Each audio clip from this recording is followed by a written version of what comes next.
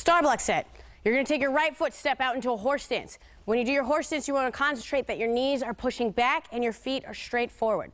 Your hands are going to come back to your sides in a chamber position. From here, starting with your right hand, you're going to bring your right hand up above your head as you do an upward block. Your right hand's going to come in and shift in as you inward block, making sure your palm is facing towards your face. Shift out, outward block. Key here is to make sure that your palm is facing away from you. Bring it in, touch your shoulder. Shoot down, downward block. On your downward block, you're making sure your hand is right in front of your knee. Bring it back to your chamber and set up for your last block. Push down block. Push down block goes right in front of you as if someone's kicking you, pushing the kick away from you. Again, on the other side, same thing. Your left hand comes up above your head, upward block, palm is facing out away.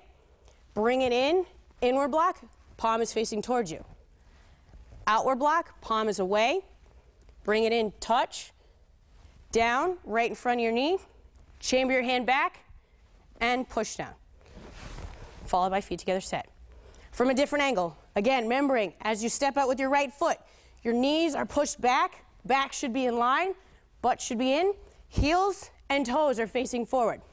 From your right side, hand comes up, in, out, touch, down, back, push down. Followed by your left side, up, in, out, touch, down, back, push down. Hand circle, right foot comes to your left as you feet together set. One more time again from the right, from the front view. Step out with your right foot. Hands come back into a chamber.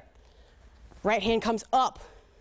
Cuts across in, out, touch, down, back, push down. Left side, up, in, out, touch, down, back, push down. Circle together and bow.